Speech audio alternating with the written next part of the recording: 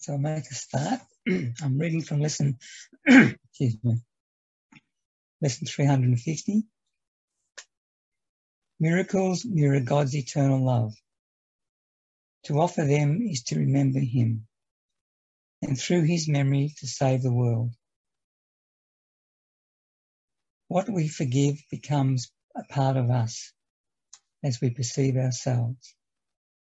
The Son of God incorporates all things within himself as you created him. Your memory depends on his forgiveness.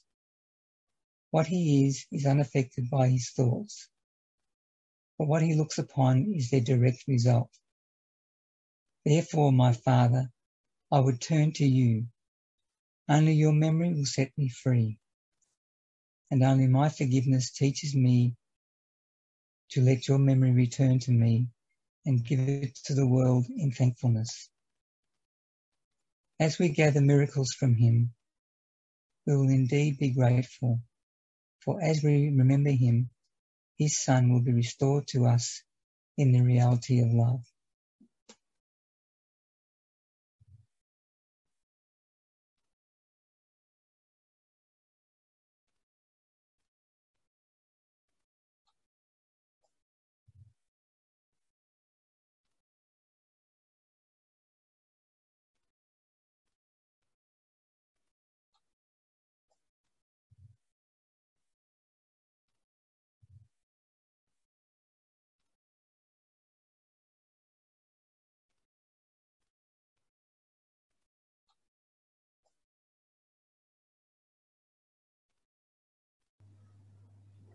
Okay, so I'll begin. So as I said last week, and also I set myself a better mic, so sometimes I feel like I don't hear anybody, so then I start speaking louder, and just give me a hoy if I'm pushing it, because normally I'm very chilled the way I speak, so you can hear me fine? Okay, great. So for me, the number one thing in the Course in Miracles comes at the very beginning when he says, seek only experience. He didn't say seek experience, he said seek only experience. And do not let the theology to hold you back. There's a great danger. We had few example lives who begin to kind of give long speeches on Course in Miracles, and then people begin to copy that. Now everybody thinks that they need to talk about Course in Miracles and the psychology of it and whatever. But it's really just like, no, what's the experience? What does the every word do to you? Like, so Jesus set up this whole book full of words that already fully manifested in us maximally, but if our feelings are deadened, we actually just thinking those thoughts, but the experience might be lacking. So one thing that I found really useful was take one word and fully experience that. Like, for example, seek only experience. So what's seek? Say the word seek. What is that? Seek. Yeah? And see if you can fully allow yourself to manifest that word within your feeling self. Like, what is it? Seek. You say seek, and there is a feeling coming to manifest to you or show you what that really means, right? So the more you stay with that word, the more you become that word. You know, this is the thought become flesh. You know, you got to feel it all the way to your little toe to have an experience. Yeah. What does the word only means, right? Seek only. What is that word? What's the meaning of that word? Only. Yeah. Seek only. And then most of all, what does the word experience mean? Experience, right? And this is where it's really important. Like, what is experience? You could look it up in dictionary. You will have so many pointing to actual feeling, to live, to near life experience, like I call it. You suddenly say a word, and it ignites your whole self. You become an expression of that one word, right? Experience. So then, when you do your lessons, you take a lesson. I feel the love of God within me now. So say I. Who? I. Who is that? Who is I that it says I? Yeah. So you actually get in touch with that I am that experience, which is just the beginning. Yeah. I. And then feel. Again, feel. What's the word? Feel, feels like. Feel. I feel the love of God.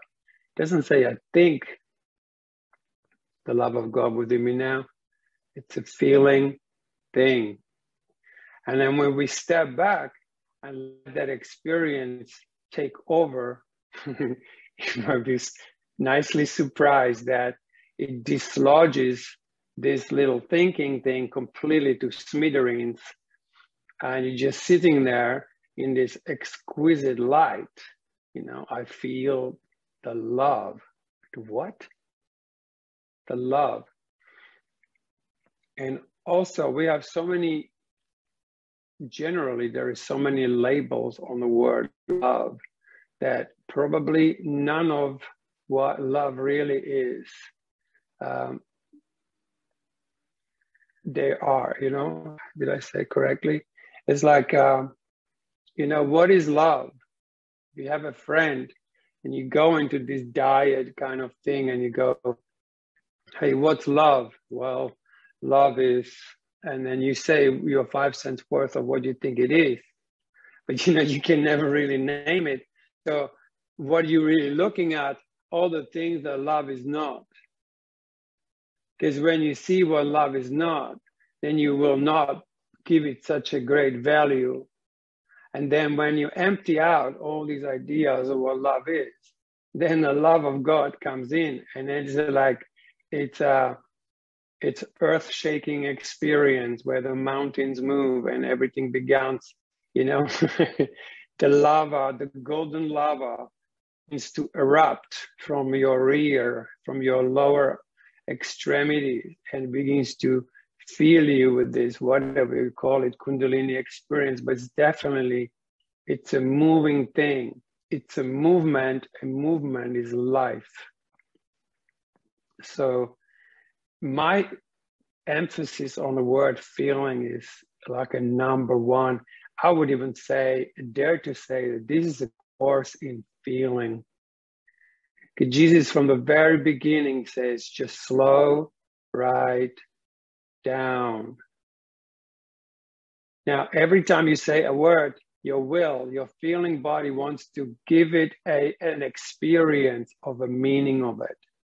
If you speak too fast, even like reading the lesson, just like done the lesson, no, you haven't. Like there's no way your will, which is much slower, even if I label it as anything, much slower than this crazy thinking that's going on upstairs. So we need more time for each word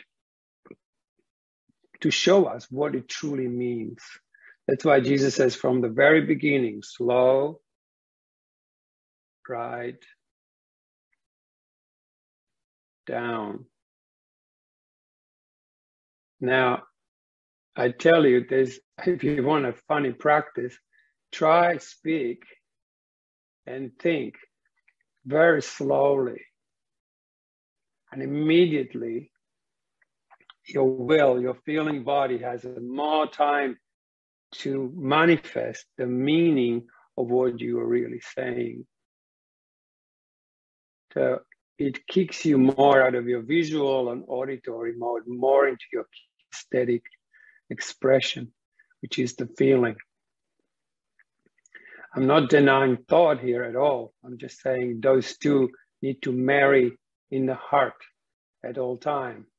So we have a thought, the feeling comes to manifest it, and the love, the heart, ignites.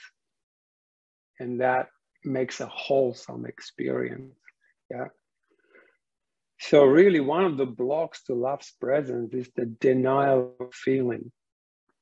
Like I said last week, the word mind is often associated with that little thinking mechanism that's kind of between our eyes somewhere. But that's not what it really means.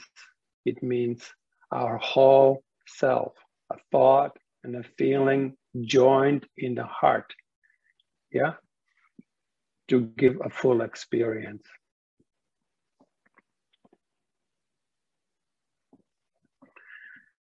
So, for example, I always try to do lesson 108, and I was just thinking some ideas, and then I was offering it to everyone. But try it this way, you know. What is it that you want to have right now? And this is just a practice, just like a lesson in A Course in Miracles. Like, what do you think you're lacking right now, right? What's the sensation? What's the feeling that's not there that you would love to have, right? So this course, one of the lesson from 108 says, well, take one of those and begin to offer it onto others, right? So if you want to have, let's say, a peace of mind, peace, yeah, little peace. So first you have to feel it. Because just to give a thought, it's just like, hey, I love you. Do you feel it? No, right? Some of you might, but yeah, it has to be an experience. So we have to feel that, allow the feeling to feel first. And now, see if you can allow yourself to have more of that feeling and keep stepping back, allow that feeling to be. And then when you feel it, and you're like in a peak of that moment in time where you have an exquisite feeling of a peace of mind, you go, to everyone, I offer this feeling. And if you do that without effort, you have to feel this energy as if coming out of you from your whole self, not just from your mind, you know, in my mind, but from your whole self. Your little toe is shining that, you know, your knees or your legs, you know, your organs, everything in you that's even physical appears to emanate that quality. So then more you give it, more you have it. And as you experience, that's how much you know you gave it. This exercise can come to a point of an unbearable lightness of being, because if you begin to give it totally, it will just reverberate every cell and elevate your body to the speed of light that hopefully you haven't experienced before.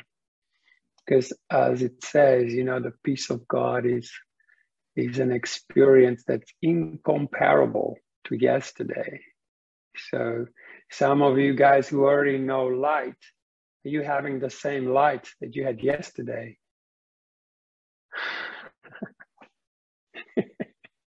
Or is it a brand new thing? It's like today, there's a new light, right? And you feel it, it comes to you, it's given. Step back, it's given. And then you step back and you give it in order to sustain it. Not just to have a momentary experience, but to have that sustained love's awareness, which is always, yeah, you walk the talk. Simply, you know, you turn off the camera and your presentation face is off and you're still smiling, you're still in your light, in your heart is reverberating. You might even find that your heart is not in the chest, that the heart is much, much lower and wider and more like an unimaginable radiance is always renewing itself into brand newness. So when it comes, it's like it takes you over. It makes you feel yummy, you know? You begin to vibrate in the areas of your body. And, you know, in that sense, body is this learning device that's demonstrating constantly, what are you putting out? What's your chemistry showing you? What's the alchemy of expression? So all of this is just pointing to actually an experience that I can talk about until cows come home, but is it happening? Is it happening in you now? You know, that's what we need. And in that is the sharing. It's like if I feel, you know, I don't see you guys privately much, but I see Annie sometimes, and there is just this, you know, we just drop into this place that there's not much to be said, but there is everything that is felt, you know. And it kind of, when you feel it, there's one thing that it does, and it does consistently, it puts a smile on your face, you know. And if it's not putting a smile on your face, then it's, the mind will never put a smile on your face. Even if you say joke, it's just a joke. But when this experience comes, it smiles you like nothing else can smile you. And it's not necessarily a grin. It's just this quiet recognition that you connected to yourself and therefore connected to the wholeness. So being in unity. And then you feel it, and then you feel it, and then it stays. It stays as a constant reverberation of your particular texture of, you know, of Annie or Kevin or, you know, Teddy, whatever, you know, whatever your thing is. Like we all have these amazing gifts, and what are they? And are they being given? Because if you don't give, you deprive yourself of the gift of the love of God that's living within now. It's not like one day. It's happening. It's a now thing. So I don't know, maybe we open it to some questions on the subject, if there are any.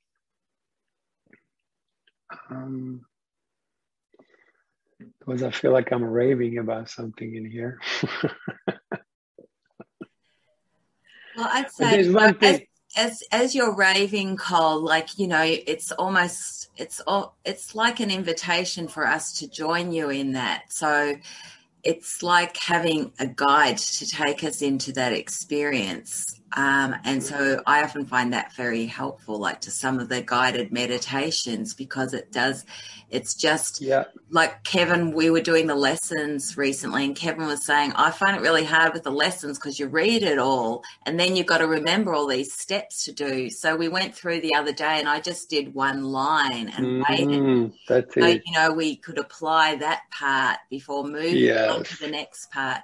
So as you're speaking, you know, like, I don't know whether anyone else, but I'm using it to help open up to that experience that you're pointing to. Yeah. And that's really the purpose, if we are coming together to enter into the experience, that you know, we have, you're like the voice of God speaking to us and saying, you know, just come with me, follow me. And here you are. Yeah.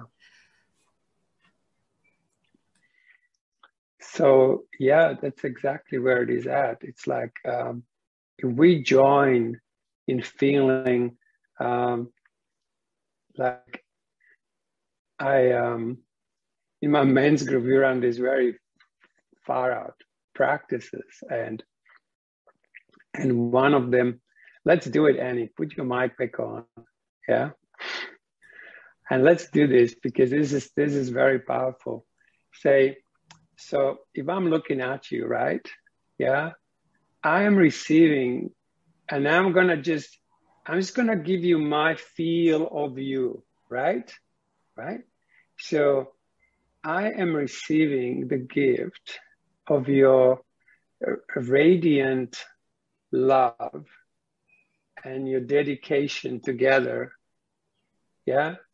And it just makes me want to you to know that thoroughly and profoundly.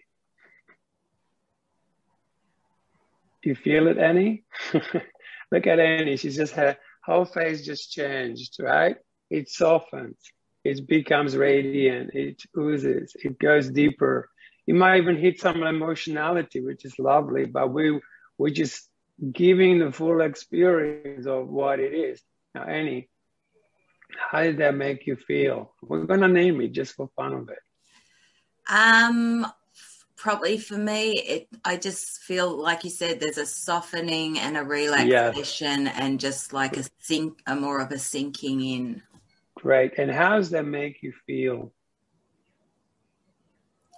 Not sure how to answer that more than the way I did. Great. That's good. Good. And now just look at me. We're doing that as an exchange kind of thing. It's like, what is the quality that you get from me right now? What's the quality? I said, more like a gift. So right now there's the quality of joy and radiance. And there's a sense of almost just like this expansion, like the love of love. And as that love loves, it's like there's just an expansion and a spaciousness, yes, and a enveloping and embracing of everything. That's it.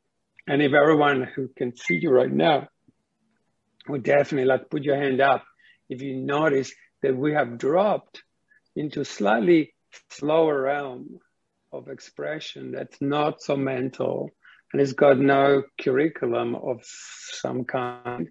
It's just simply sharing what is in this moment, you know, and then we keep going, you know, like,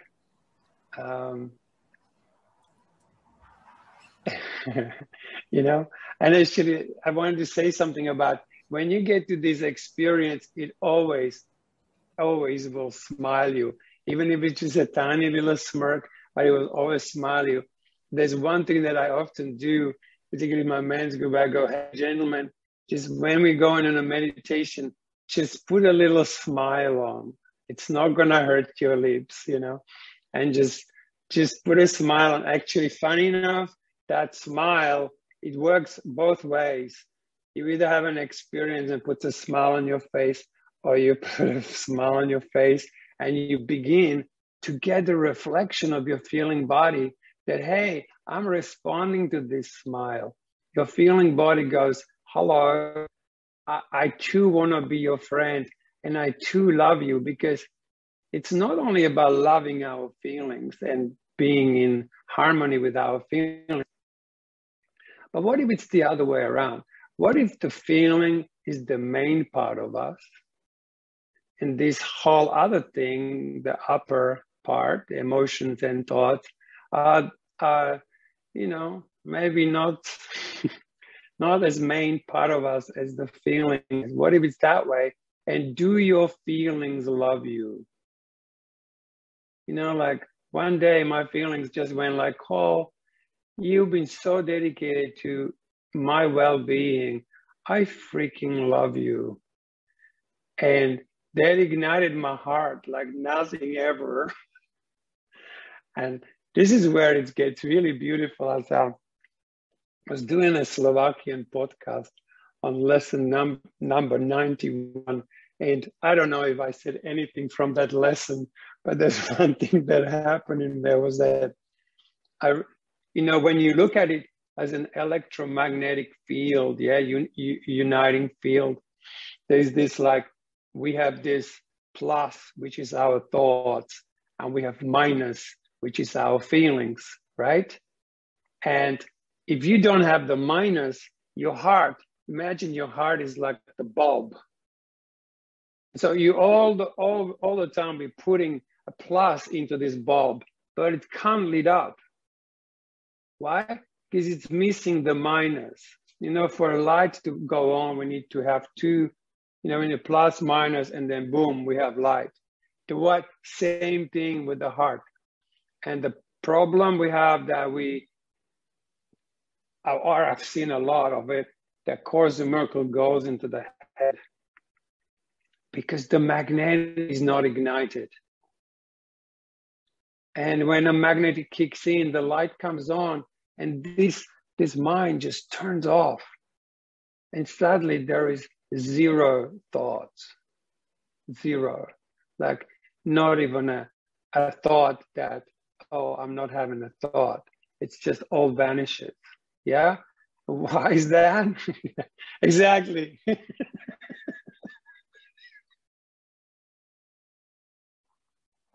The whole thing vanishes.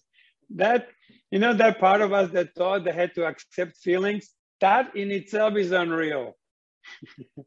But we just give it a benefit of a doubt. We just give it a little chance to say the last words, like amen or something. You know? And just let the feeling take over. You know, I feel the love of God within me. What would you rather have? Head full of thoughts or feel the love of God within you now? I mean, seriously, answer, you know? It's like, same with the peace, you know? You want peace or you want some other experiences of human life, no matter how seemingly exciting or sad, you know? You want the peace of God or something else, right? So it's really about this stepping back and letting this will to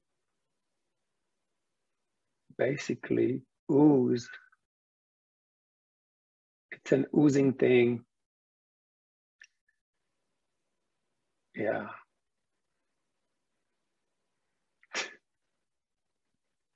And he's having an oozing experience right now.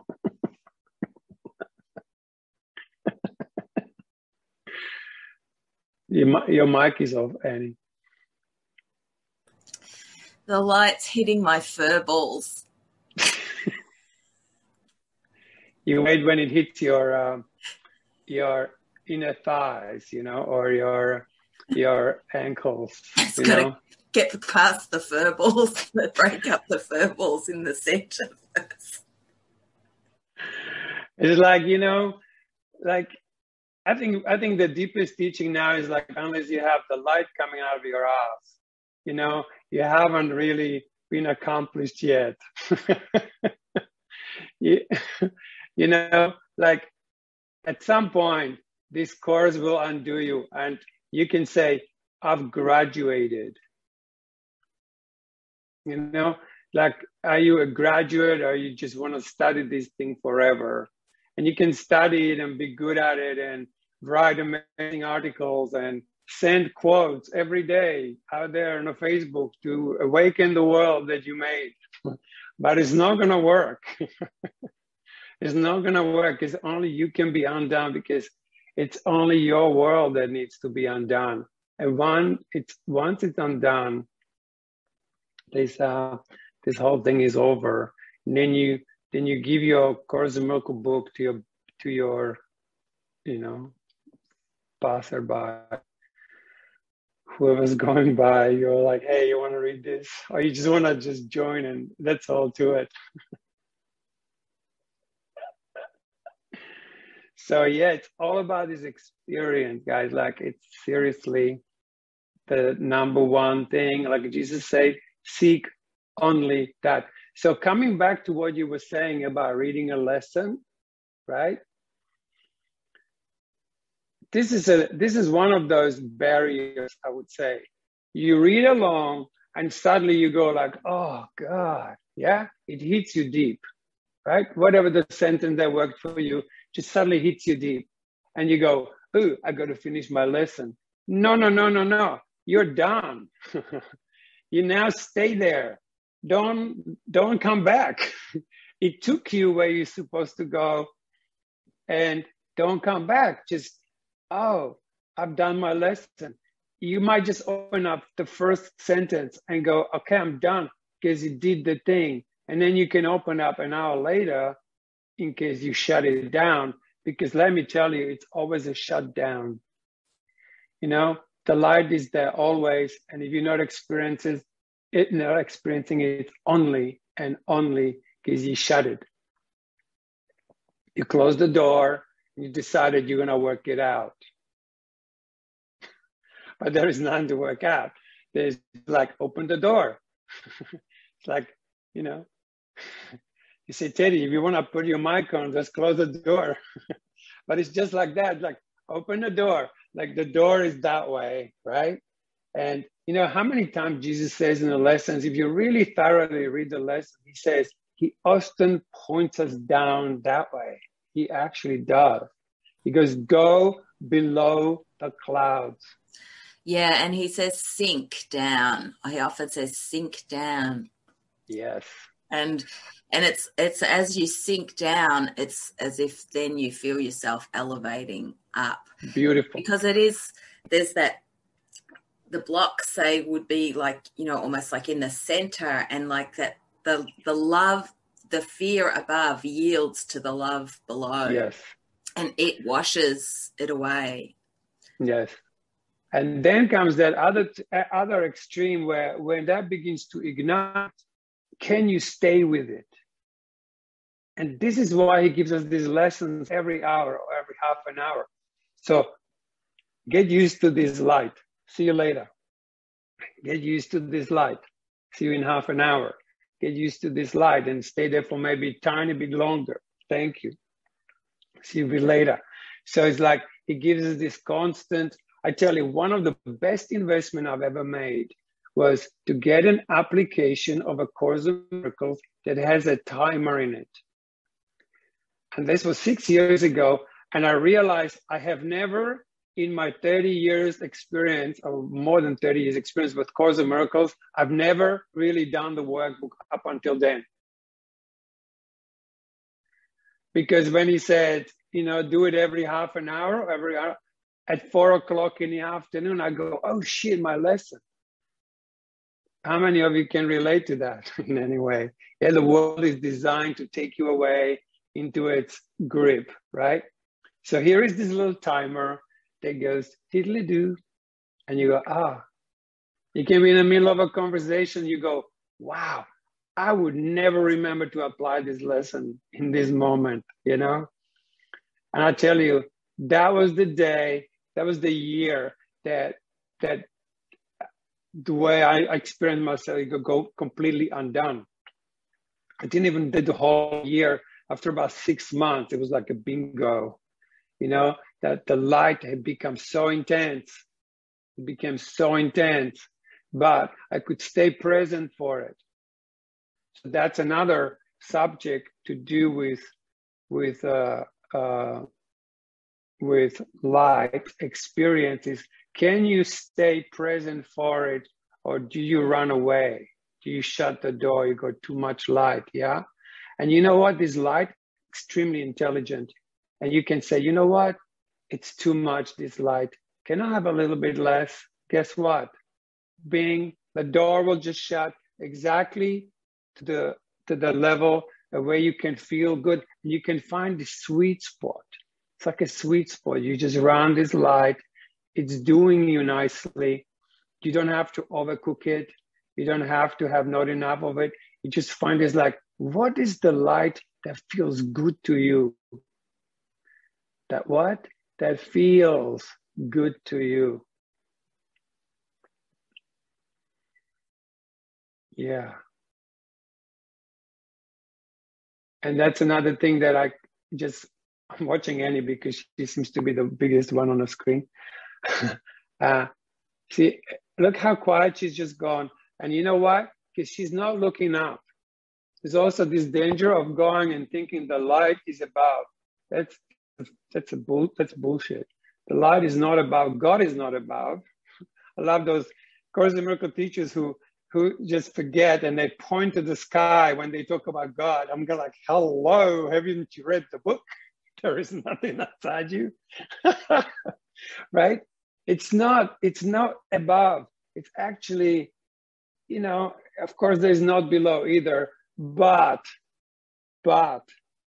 you know, it's more this way. You know, can you stay present for it? So let's talk about presence. What is presence?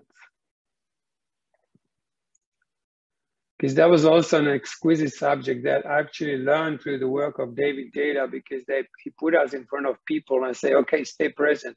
But let's check how present can you be under certain circumstances.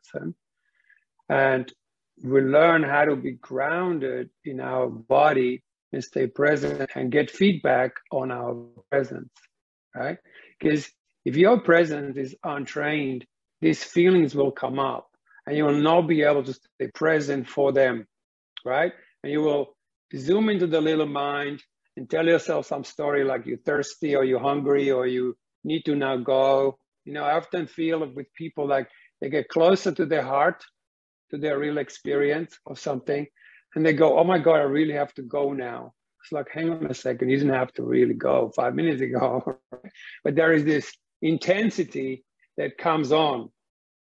And we've got to get used to that intensity, because this light is it's not just a little shimmering thing. That's why if you go to teacher's manual, he says, you know, there's somewhere, I think it's 26 or something, where he talks about, you know, is it possible to, what's that one?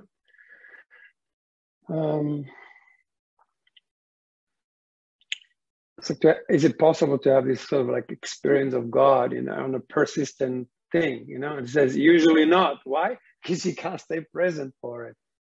So it's like I say, like you learn how to stay present for the light. And you stay there and you stay there and you go, oh my God, this is so intense, but I'm there, you know? And then when it's too much, you just go, hey, okay, enough for now. But eventually it becomes a constant flow. What, Annie? It's the same as the seeming discomfort, and the feelings that arise too. You know, that inception of what we call anger or fear arising. We block that off if we're not present. If we don't, you know, we can catch that as its inception and be still in the face of that, and give it room and space and allow it. I mean, our thinking has to be off to have those feelings. But when we haven't got mind training, we just go with that feeling and then blah, blah, blah, blah, blah, with it, or freak out even more or what have you, rather than when there's that mind training of presence, we feel it as its inception. We're in touch with our feelings more, and we can catch it and be present for that too, and notice, okay, I've chosen. Let me say an important thing right now is that, oh gosh, I just lost it. Oh, nice. God, it was so good. It will come back. I see. Here we go. So watch this. There is times where, you know, what we think our feelings are not our true feelings. Feeling is not a thought. Feeling is a feeling. It's a different quality. We only have these two things. We have thought and a feeling as the basic structure. Those two igniting together create heart, and that makes a kind of like, it creates this physical experience of it, right? So at some point, we still have this, what we call a feeling, yeah? Like some people say, like, yeah, I have this particular feeling. So in that sense, there is a way to heal with it. If you're not past the core, there's like a crust around the feeling, just like there's a crust around the earth, and then there is a core, or the nucleus of the earth. Same in us, we have this core of a feeling. And, you know, not many of us as yet have come to get in touch with this part of ourselves that's a pure feeling. It hasn't got two feelings in it, it's just one one feeling, one massive expression, right? But if we're not there, then let's deal with the crust, because if you don't get through the crust, that's the block. Yeah, the crust around the feeling is a block. And those are the labels we layered on a feeling. So if you say, you know, give me a feeling, somebody that you have a problem with. What's your specific feeling? Anybody would like to join in on this? Then we could run this, because this is very powerful. How to heal with a feeling that you're not actually having a good relationship to. Go. Okay, I've got one where I can feel it, that it's like it's like there's a defensive feeling against a projected idea. So it's like I can think of someone and I'm like going like that, and I can't even access that core. You know, I'm moving away, I'm avoiding it. I can't even kind of access the part where the grip is, because I'm going like that too much. So I can't even get down to the feeling. Yeah. So you begin to say, hello, you, the grip. Hello, I want to connect to you. That's all. Just start with that. Hello. If it's too much, step back, take a couple of breaths, survive, revive, survive.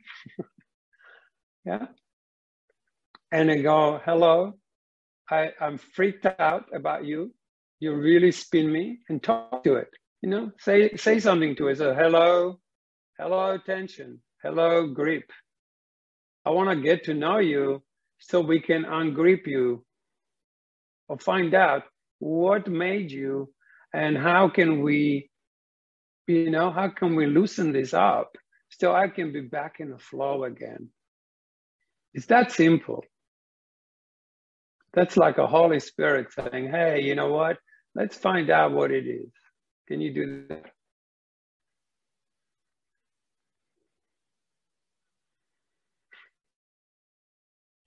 Okay. So then that was really helpful, because it's like I had to start right out. Like, you know how you say the crust? Beautiful. Like I had to start right out there on the crust and start. Excellent. Because I couldn't, because I'm trying to get into there straight away. Yes. I can't, because the crust is there's too much defense there as the crust. You said something really important right there. I wanted to get in there. Guess what? That which is, we call in there, doesn't want you there. Because the mind, it's still doing something. It's not welcome in these places yet. So that's the training of the mind. You train your mind. So this downstairs goes, come in, I take you in. You can't just force yourself in. That's like a rape, So you actually have to, okay, I'm doing something where this is not taking me in.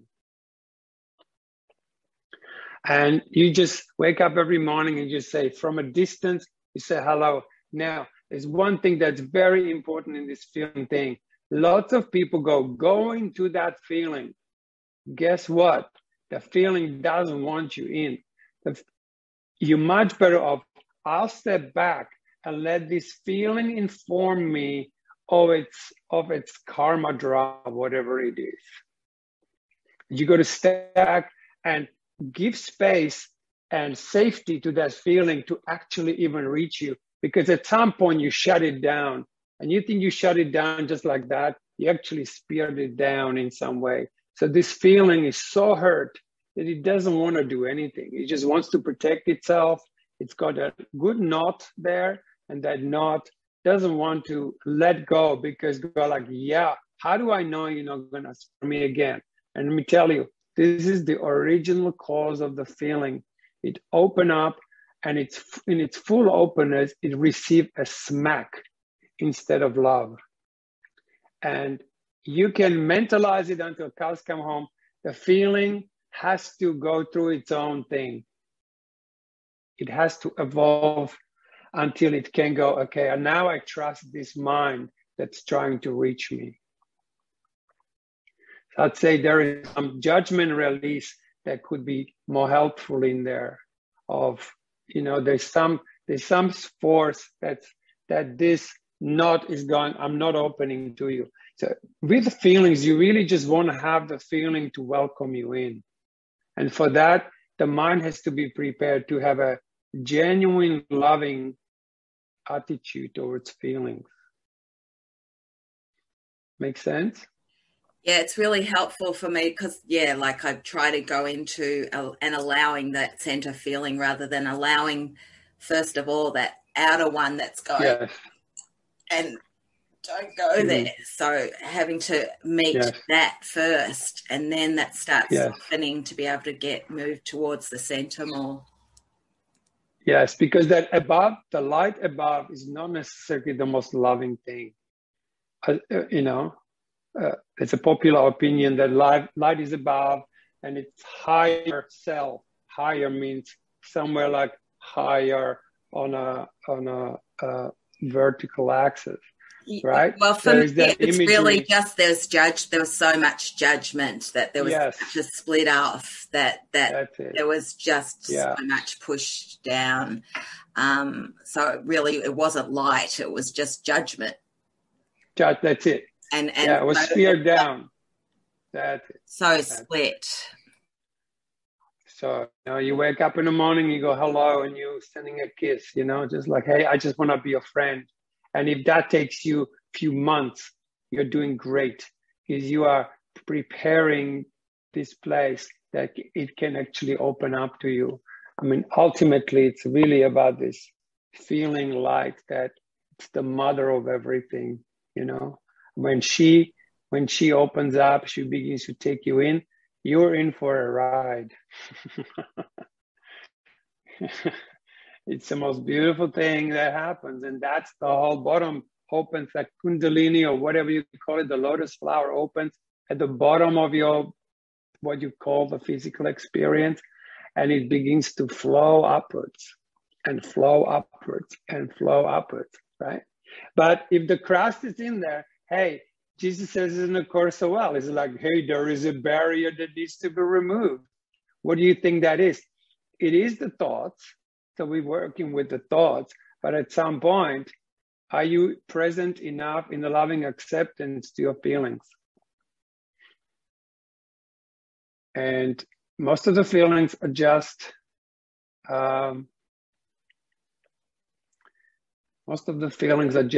mental attitudes in the mind. Even if you call a feeling a name, it's just a mental thing. What you think is going on down there.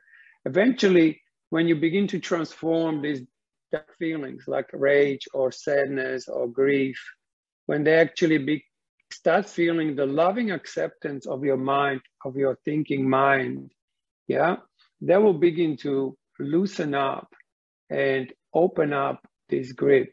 And that is the barrier to love's presence. And I don't think there is much more, except that when I begin to sit for long periods of hours in this expression of, let's say, pure joy, only then I saw another level of imprints or the blocks that were saying, well, who do you think you are, for example, that you could be shining like this, or that you could be in so much joy, while other people suffer. And we're like, wow, I never seen these ones, because I was always looking at the negative feelings.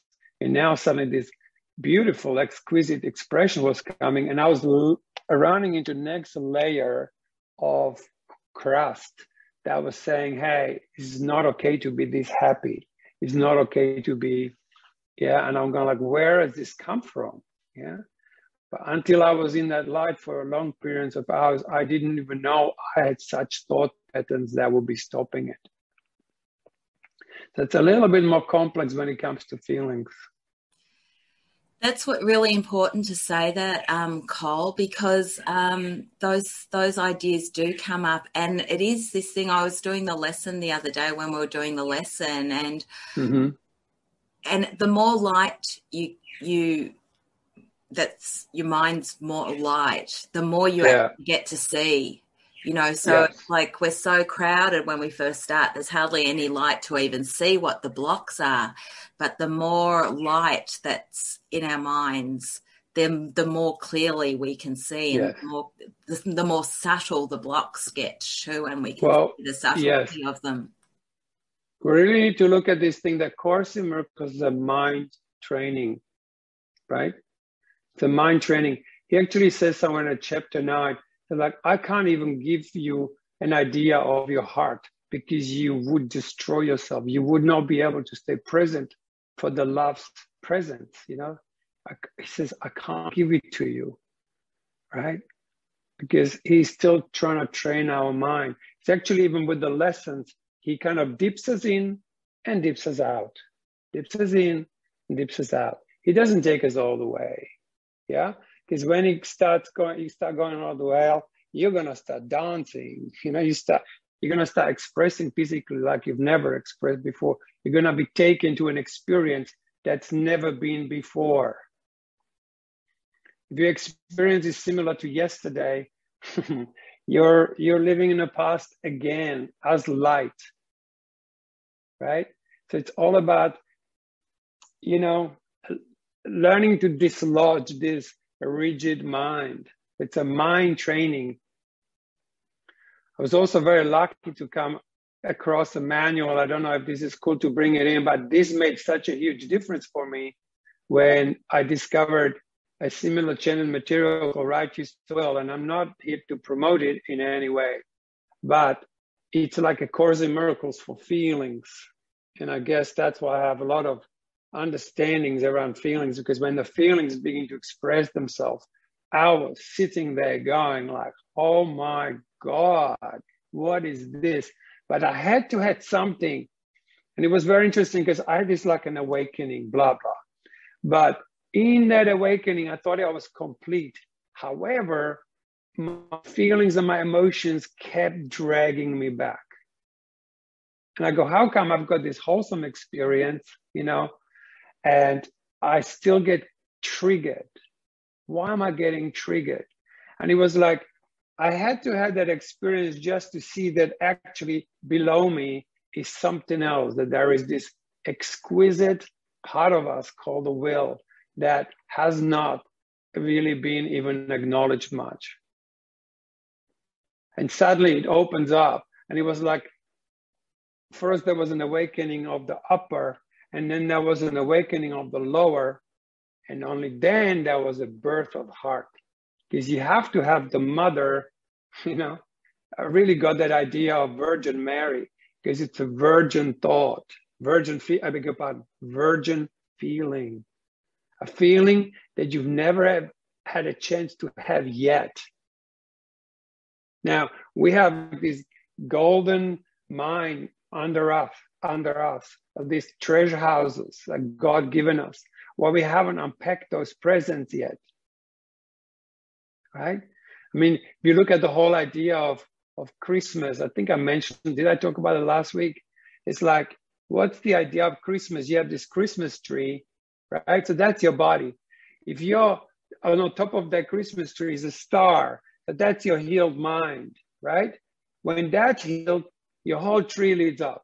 Yeah, you begin to reverberate as light, right? And what's under the tree?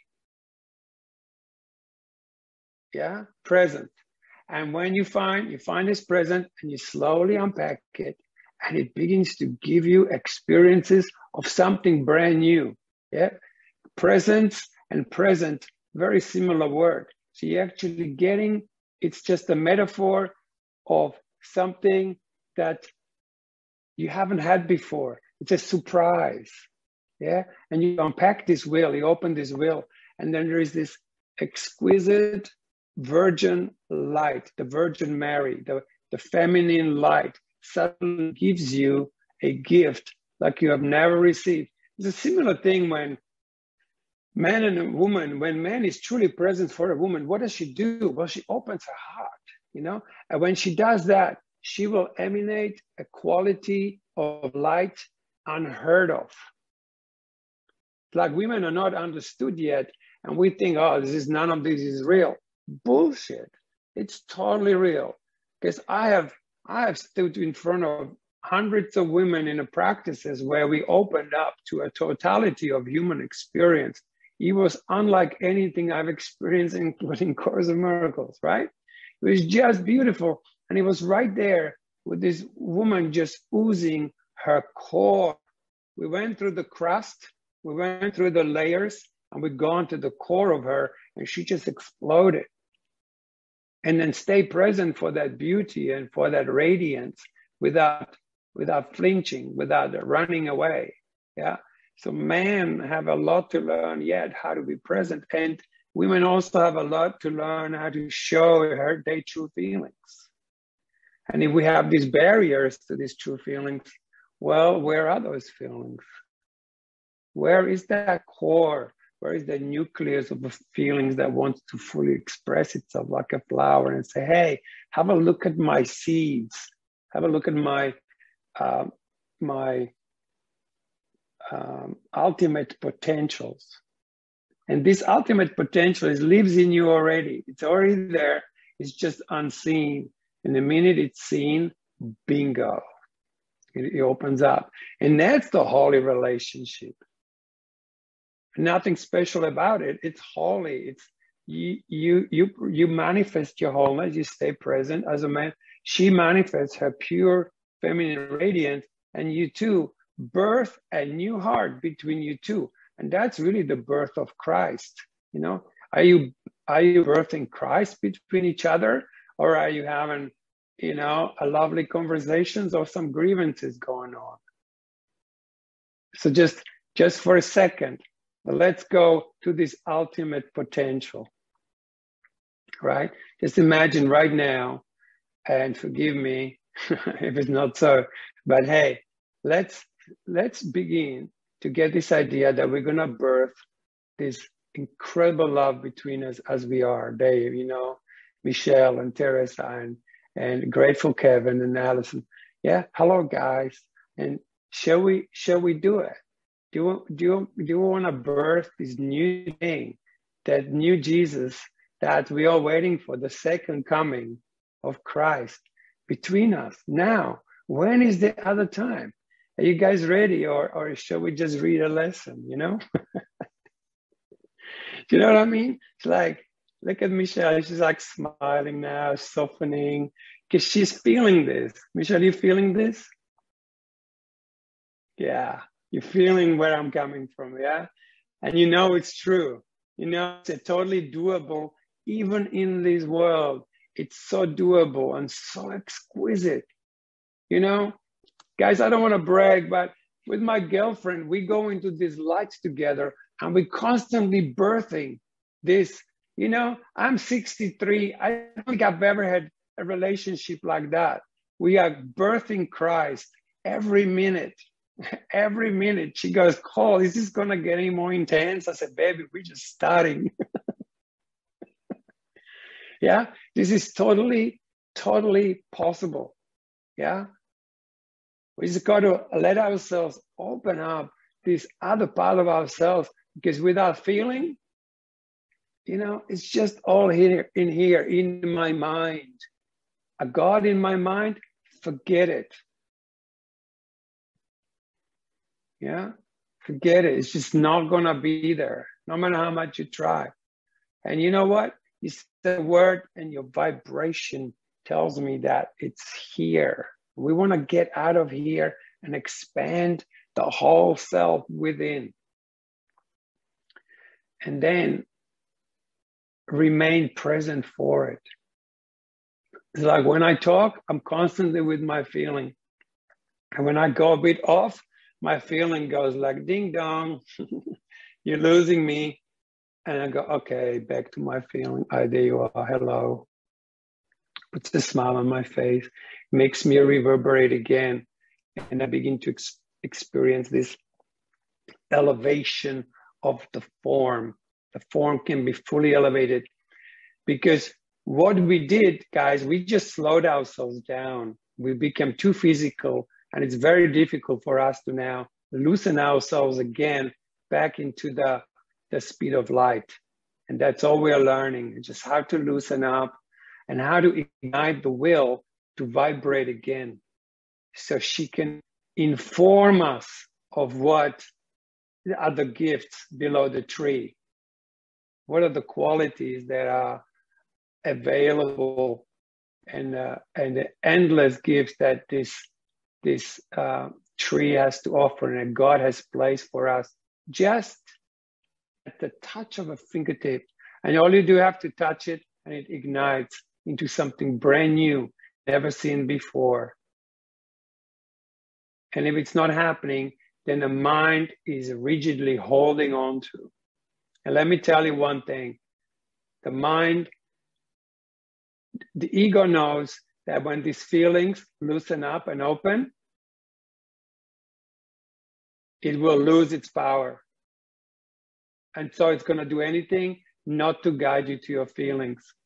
So if I say, hey, how you feeling? You say, oh, I'm feeling sad. No, that's the ego rushing in, establishing its impotence there. Right? That's not it. So if I ask you, how you feeling right now? First, the mind rushing in. Second thing, you might, if you're lucky, get into more like an emotional state that you might be finding yourself in. That's not it either. As important as it seems, is not it. You want to get to that place that only feels. And unfortunately, there's been such a thing as like, let's talk about feelings. Yeah? So people get together and they talk about feelings, but feelings don't express by talking. Thoughts express through words. Feelings express through what? How do feelings express? Experience. Not emotion. Huh? Experience. Experience. Giving them space, allowance. Yes. But more than anything, they express by being felt. That's their main avenue of expression, is being felt. So for example, in my men's group, we have these experiences where man drops into his real feelings and the whole group goes, oh my God, I fully get you. There is no words. It knocks the ego out.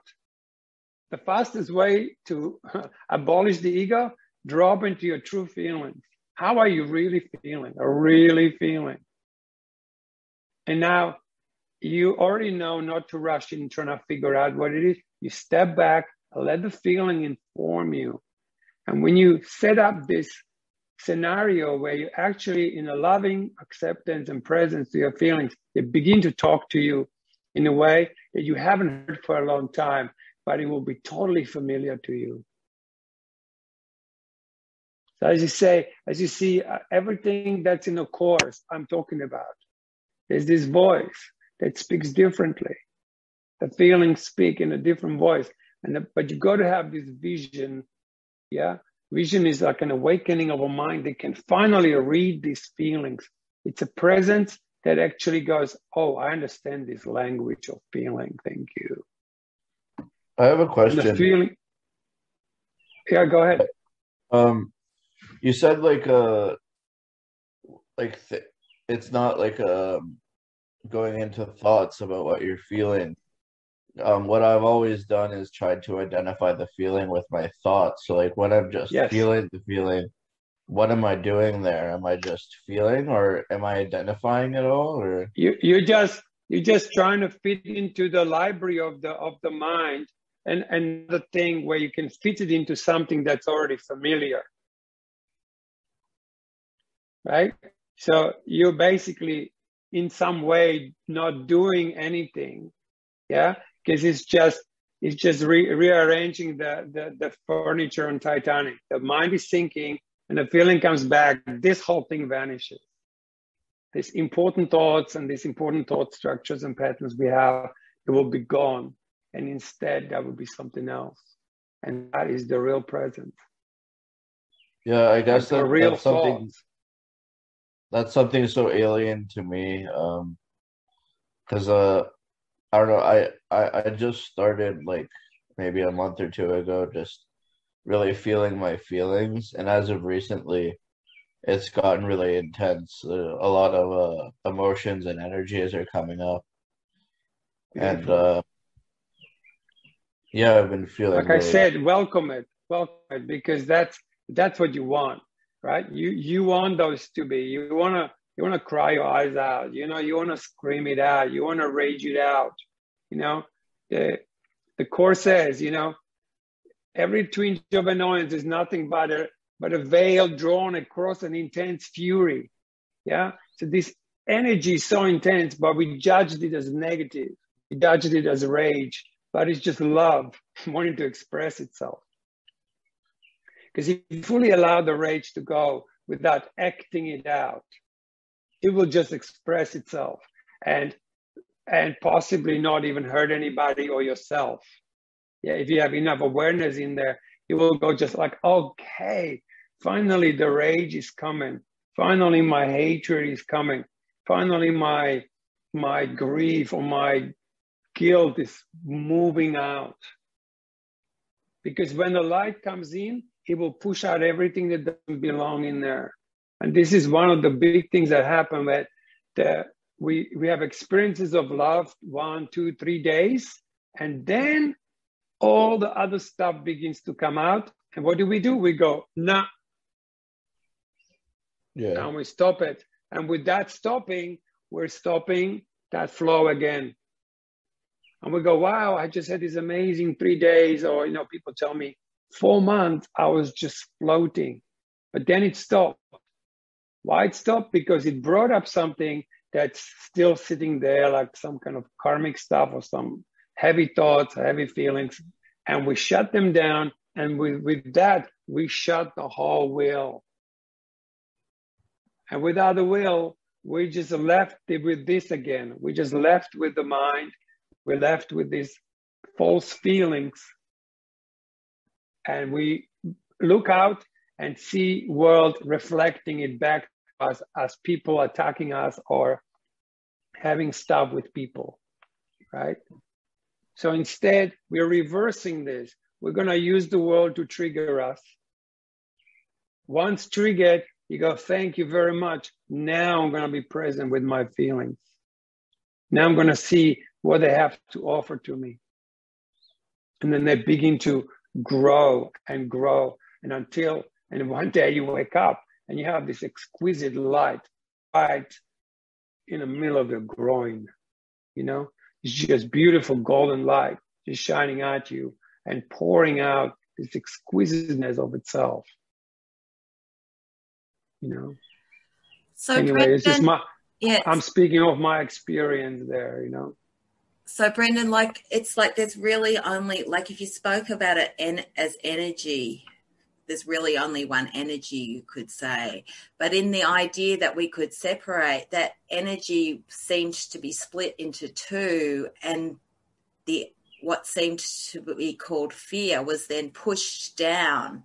You know, so it's sitting on top, but all that energy has to be brought up and converted back into its natural state. It has to be brought back to the light where it's returned to home. So we're bringing that home, all that stuff that we've judged against and pushed down. We've got the light, so the light starts coming in and it's going to hit all those places in our consciousness to bring up that, say, iceberg of what we called not love that's sitting below the surface, because we're just, you know, on the surface of our minds seeing out here, and it's kind of sitting below all that feeling and stuff, and we're operating from up here. So the light hits consciousness, it's going to hit that iceberg of what we've called some form of fear, whether it's grief, anger, fear, depression, whatever. And it's going to hit that and start raising it up. And we're going to feel that as whatever, some form of experience. That's the stimulus response sort of that we talk about in the notes. That's going to come up, and we want to be still and give that space to that energy that we've called whatever to actually return and be brought back into its natural state. So that's like an alchemical or transformative process.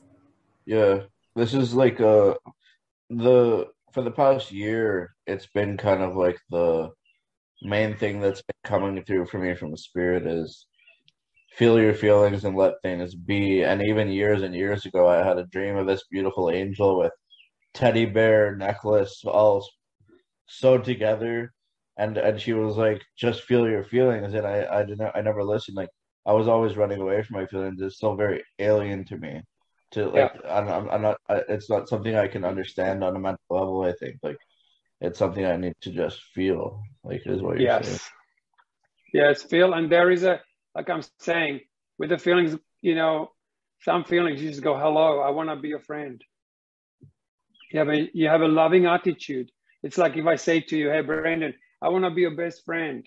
Hey, how about we hook up? We're best friends. It's an invitation to a greater experiment. Like, hey, what would happen if we're good friends? So imagine you're doing that thing with your feelings, kind of like, hey, guys, I want to be your friend. I don't want to be your enemy. I don't want to spear you down. I don't want to control you. Can we find harmony? And there is a place for that, because you don't want to be overtaken by your feelings either. You got to have this presence and you have these feelings. But there's a place where the feeling and the thought meet, and that is the heart. Like I said, you have to have the magnetic in order to ignite, electromagnetic field in order to turn on the light. So there's your electro, down the bottom is your magnetic, and your heart is your light. And then if you want to have that light from your heart constantly shining, and you will feel it, I guarantee it, you need to have feelings constantly flowing, but no longer as what you thought your feelings were. Yeah, because all our ideas of feelings we have is exactly what makes that crust, what makes the wall that we're running into. They just judge things. Eventually you will see that if you ask your sadness, for example, I say, hey, sadness, I've been calling you sadness, but maybe you're not sadness. What are you? And now you're receptive. Now you want to be shown and told what it is. And it begins to talk to you. It goes, hello, finally. It's good to see you, my friend. You want to be my friend, like I want to join with you. So you unite your whole self, not just part of you. You can't just feel whole in here. It's got to be a full body experience. And it's just an idea. And as this has been placed in, you're going to go, okay.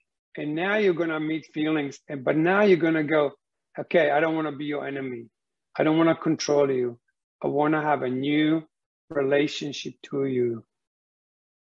And the feelings will go, thank God. Finally, this guy is actually talking to us.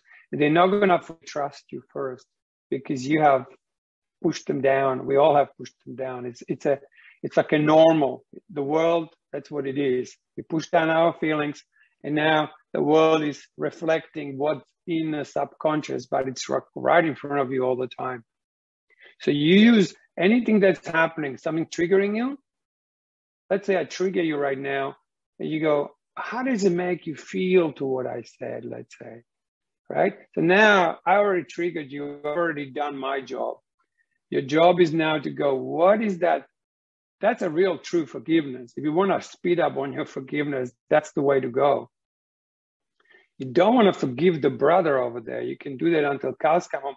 He's an effect of your denied will. So he shows up and he triggers you, and then you got to go, what's my relationship to this feeling that he triggered in me? And then you will see that you hate that feeling in yourself, and that what splits you into camps. And that's how you make duality.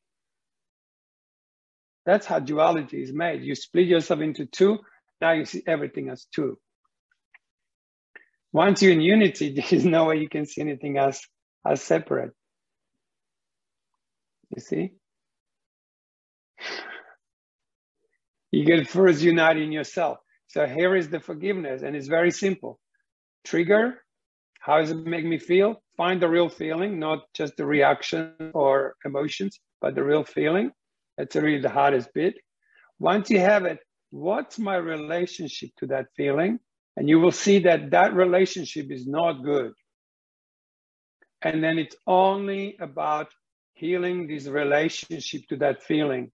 Once you have a good relationship with this feeling, instead of feelings being like repulsing the mind, yeah, we're in a repulsion of ourselves, it turns around and two magnets go click, and you're in a genuine oneness, unshakable. Nothing can knock you out. I Solid as. I'm having so many feelings coming up. I'm not sure how to identify them.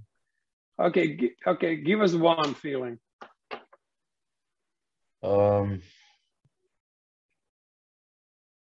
Nice. Like pain. Pain? Pain. Like pain? Like a feeling of like pain, but not physically. I want to say something to you, Brendan. The need to identify the feeling is the ego's use of control, so it thinks it knows. It's like trying to name what the feeling is putting it in a box and attempting to control it rather than just experiencing it and allowing it to be. So I don't need to identify the feeling. That's what the ego has done, so we can control ourselves. We think the ego thinks it knows everything. So since we were young, we'd have a feeling and somebody, oh, that's because of this, or that's because of that. Yeah. And really, these thoughts mean anything. But as long as we think we know what the cause is, then we don't go looking for the real cause. We don't go looking within ourselves. Now, there's really only one emotion, and it's love. The nature of the illusion is, the ego is in opposition to love. So it's love against love, and the opposition is the experience of suffering. It's not the feeling itself, it's the opposition that is caused by the denial of everything being love that causes the pain and suffering. All we want to do is make allowance for what's occurring to us without the need to name it and ask, what's this for? And it'll either be love or it'll be for the healing of our mind to remember what love is. The need to identify the feeling is the ego's attempt to control what's going on so as to help you think you know.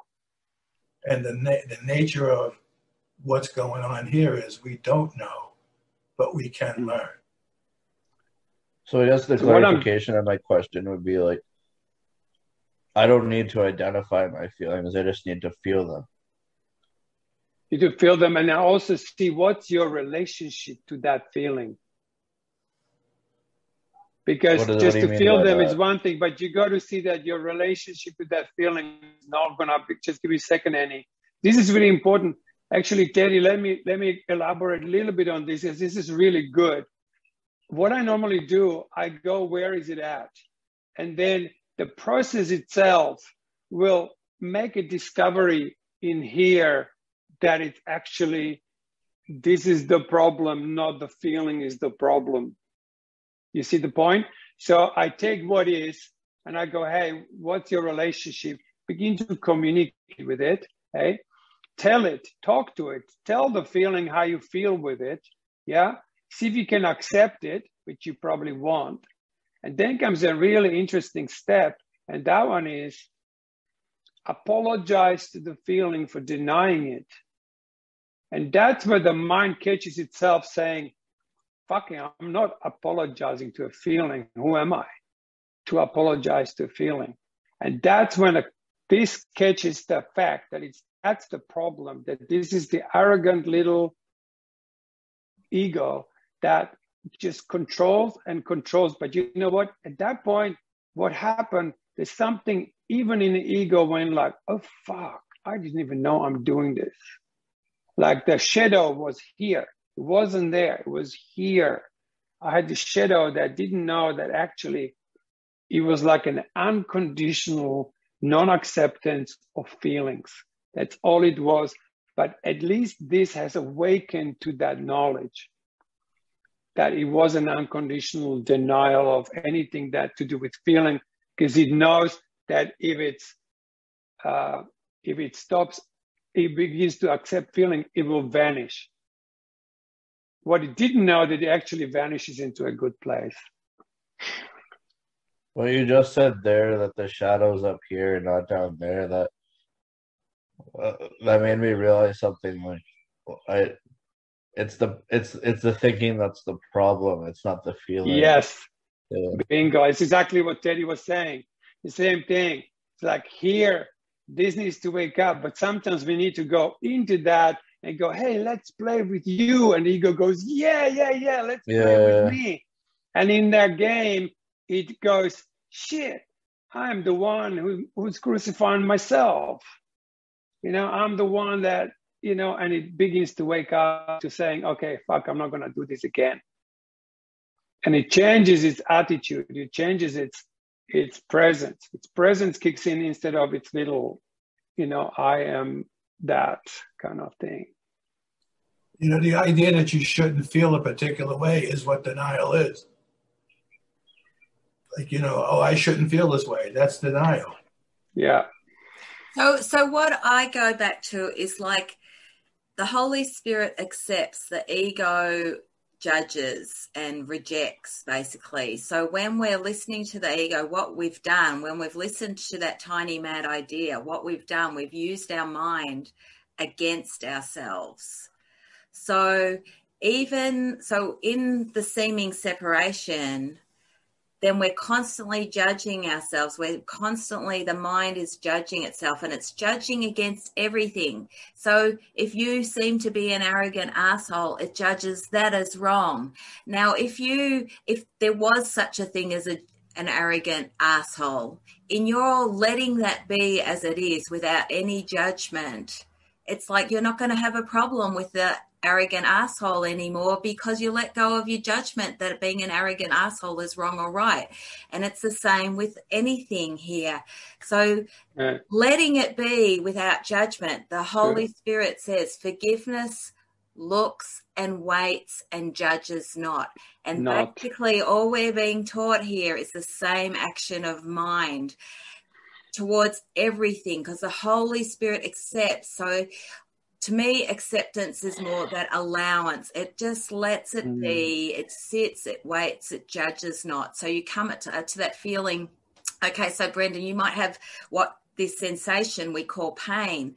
And again, there might be a defense against it. Cole was talking about the crust, So, you might feel that. But if you look a bit, and I'll go to the outer edges of that, there might be like a defense. So it's almost you allow that first, you coming up to that and just waiting and judge and letting your mind rest into that outer crust for a moment. I don't know can you sort of get a sense of that? Like if there is a sensation of pain or something, sometimes we might feel the sensation, and it's helpful just to put your hand on where you're feeling it, just to bring some little awareness. But if there's a big defense, like I had with this grip thing, it's like waiting there, like on that outer circle, and then the softening. And so you're just going up to the edge of the sensation, you could say, just bringing your mind, just letting almost your mind and your awareness rest into that sensation for a second and see what happens then. And then there might be just a little bit of relaxation.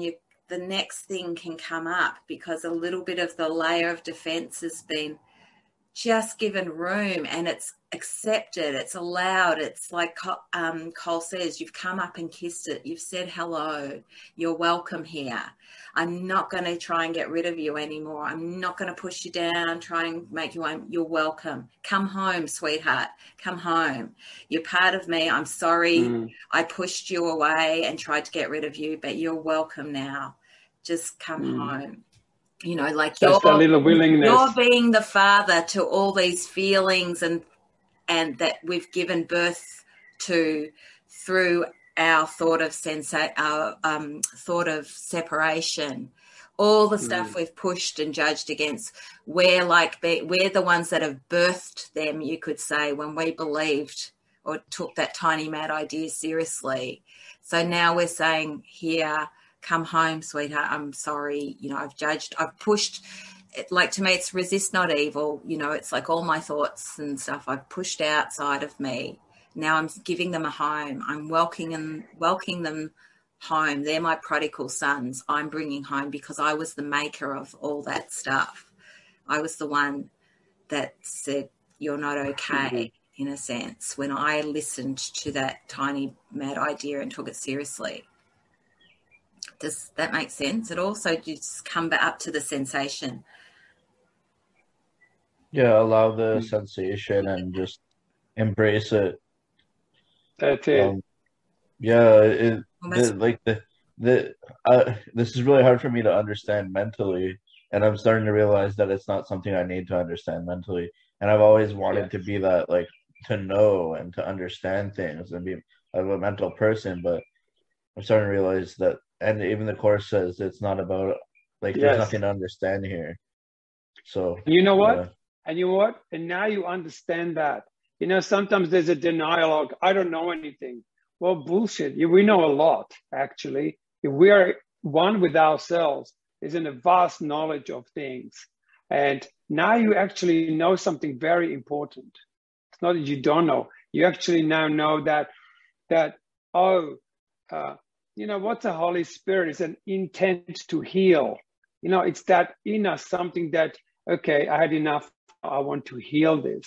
It's this loving approach to something. And now you're becoming aware of it. And I think that's what just happened. You know something that's real. You know that you're now not going to keep rejecting yourself, because unless there's all of you, until you have all of you with you, you can't really love everything with all your heart and all your mind and all your strength, because most of your power is gone. If we deny our will, we are just getting rid of that with which we can truly love. Yeah? It's like you decide you're going to love. Like, you could do it like, hey, I'm just going to love my feelings. And it's going to like look like a bit of an earth-shaking thing. It's going to, my attitude is, it's going to love. Like if I say, hey, bro, shall we share love? You know, it's an invitation to a greater experiment. Hey, do you want to feel love with another guy? You know, how is it two men feeling indescribable love that is beyond anything? Here we are. You feel it? Can you feel it? It's a decision. Like, do you wanna feel love? Yeah. Do we want to birth the little Christ between us, even here with all of us? Like, we are a circle of atonement in which we say, hey, do we want to feel the love now? And you just say yes. And then when you have this intent to love, the love will begin to manifest, because God manifests everything for you. If you want love, you will have love. If you don't want to have love, you want to have lots of knowledge, then you will have that. But you might not have love, you know? But at the end of the day, we're going to go, hey, shall we do it? Let's do love. And let's feel really safe opening to love, you know? And there it is. Like, your face begins to soften and you begin to smile. You go like, oh, fuck, this is nice. I can actually see with another guy and feel love and keep feeling love. And it's not costing us anything, right? And here we are. Hello, nice to meet you, right? And the more we stay in it, the more we're getting informed who I am and who you are. And I'm going like, hey, beautiful man, this is lovely to meet you. You know, we are Course in Miracles people. We love each other. And we're not arguing like who knows it better. Like, fuck the Course in Miracles, man. At the end of the day, you can't bring it to the heaven. It's here and now. do we want to feel it together? You know, because right now you can start reading anything from the Course, but hey, this is the moment where two souls, you know, begin to feel love and they become glad. They experience their oneness, because I feel you, you feel me, and then hello, here we are. We begin to experience each other, and then suddenly, I don't know if anyone else feels it. Can anyone feel what had just happened? There was a tiny little glimmer of a pure, genuine. The guy still kind of got this gentle smile on. I was like thinking. Now he's just sitting there going like, right? And it's like, it makes you glad, you know? To heal is to make happy. And so the little happiness comes in. And you might still feel the pain and go like, hey, I haven't solved my pain yet. No, but now we at least be establishing some genuine thing. This is genuine. Like, it's an invitation. It's like, hey, do we want to be two strangers discussing Course of Miracles? Do we want to actually go to the end of the Course of Miracles when you graduate and you go, hey, can you feel the love? No, I feel your heart. I feel your heart. I feel your good intent. I feel your dedication. And it delights me. You know, and now we're sharing it and I'll speak it. You know, I'm not going to just pretend. And if I shut up, it begins to it begins to expand and expand, and it's got the sky is not the limit of how much love we can feel. How's that? Yeah, thumbs up, huh? That's it. And now we're staying there, and we're staying there, and now it's birthing itself. It's going to take a little gestation, a little time until it evolves into complete, full expression of God's love's presence here in the world, here with you and me and all the brothers that we also have an intent to join and love and be one with.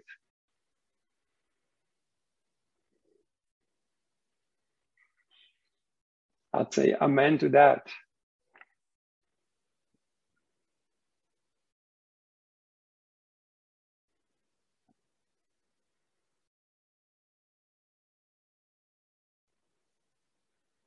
And it kind of brings that little smile. Even if I look around, Michelle's got this tiny little smile there going, yeah, this feels good. Kevin's like, smiling. It's like it just makes you happy. You know, to heal is to make happy. It's not like you're going to be jumping up and down. You're just like, oh, yeah, I can feel this. I have an experience where Jesus says, seek only that. And do not let the theology delay, because if we're not here, we're delaying.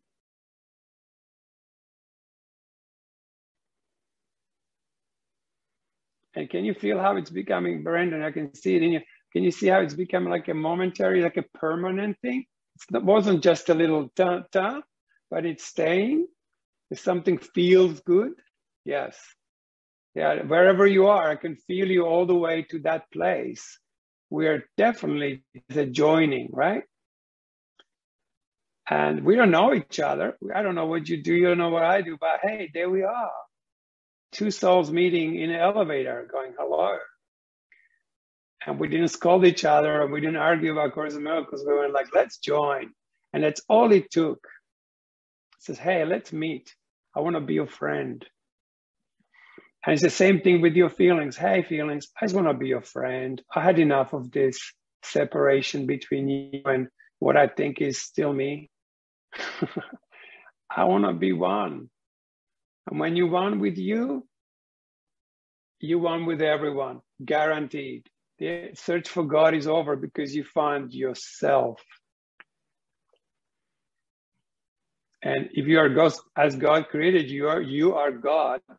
I'm not saying you are the God, but you are God as his son, you know, shining in a reflection of your day. And then you feel gratitude, which comes as naturally. And one thing about love, it gives of itself. It just gives. It begins to ooze out. And anything that's vibrating similarly to it will join with it. Go like, oh, God, love, yummy. Mwah. Here I am.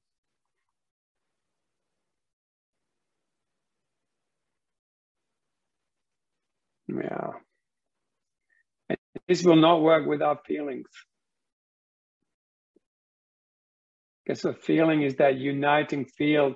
You know, we feel the love of God within us now. If you want to ever feel unity, you will feel it. You will not think it. It's not a thought.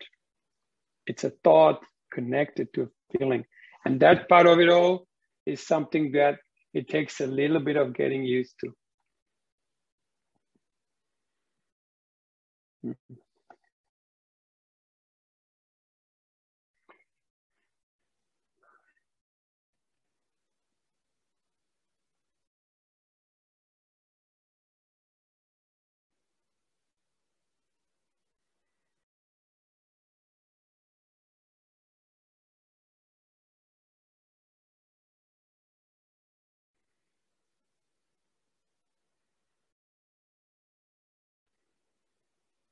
Mm.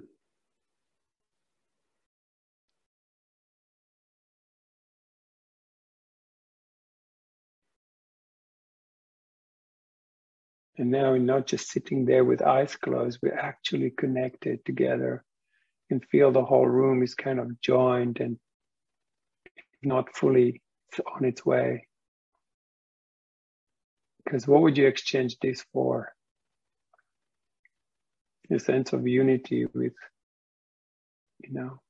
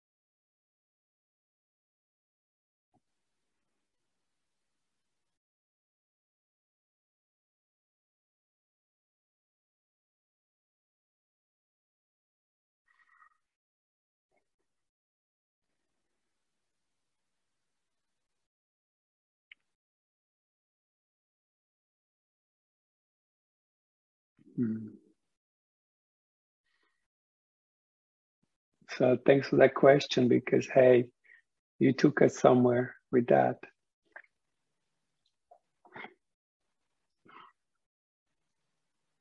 Like a real joining.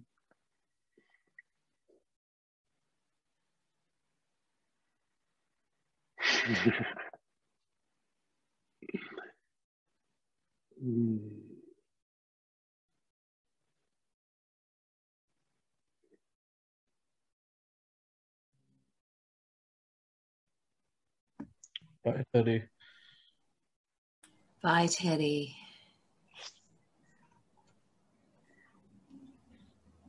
Thanks, Cole. It was I don't know what it was. That's it. Like you can't put your finger on it. That's a good sign, you know. You can't name it. You're just like, oh my God, what just happened? Yeah, we got taken. It's like, talk about Holy Spirit going, okay, guys, you want to try? Come. You want to experience the second coming? All you have to do is come in and say, hey, I want to join.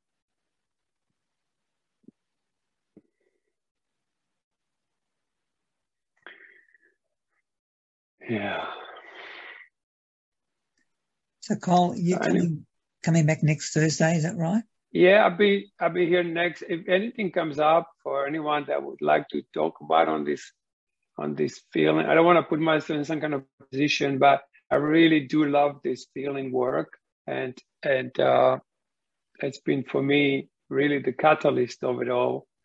And so, yeah, I'm very happy to share about this in any way. And if you have anything arising, because it's at the end, it's very simple, but it can be a little bit intense because the light begins to, the feelings generally want to express, and they want to express all the time. If we didn't hold it down, we'll be in a constant flow, a constant Kundalini experience. It doesn't look like something you need to sit in a meditation for 20 years in order to get it. It just unplugs the source, and then it begins to flow. And it's nothing, and it's incomparable to anything you ever read about it. Because if you read about it, it wasn't it. Because the Tao that can be told is not eternal Tao. However, we're just preparing thoughts for that experience to occur. And a lot of it has to do with feeling, which hasn't been so explored much. More like, you think you're in a therapy if you do, but it's actually the essence of the whole thing. And Jesus says it in the chorus in every sentence, but he doesn't want you to go like, hey, feel something, and you go, oh my God. So he prepares your mind gently, he keeps dipping you in, dipping you out.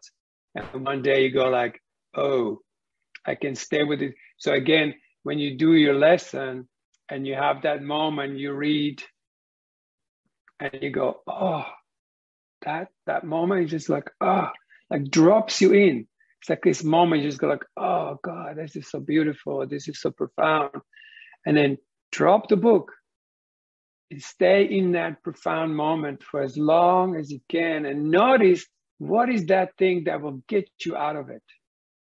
There will be a thought that comes in that says, oh, now I definitely need a cup of tea. And it takes you out. You come back and you're not feeling that same thing. You left it. You left the home to explore something else. And at some point you say, I am not leaving from here. I'm staying home. I'm staying home. And whoever wants to join me in my home is so welcome, and we'll stay there. We're not going to interrupt ourselves. But it's good to see what is it that takes you out. And that's the barrier to love's presence, because something creeps in, a tiny mad idea, I need a tea. That's a tiny mad idea, right? You need nothing, You're sustained by the love of God. And actually, if that really happens, you will stop being hungry, you'll stop being thirsty, you'll stop breathing, You'll just stop having all these needs. Because everything's provided. Because whatever is missing, you begin to give. If you think something's missing, something lacking right now, it's just because you're not giving it. And so you deprive yourself of it.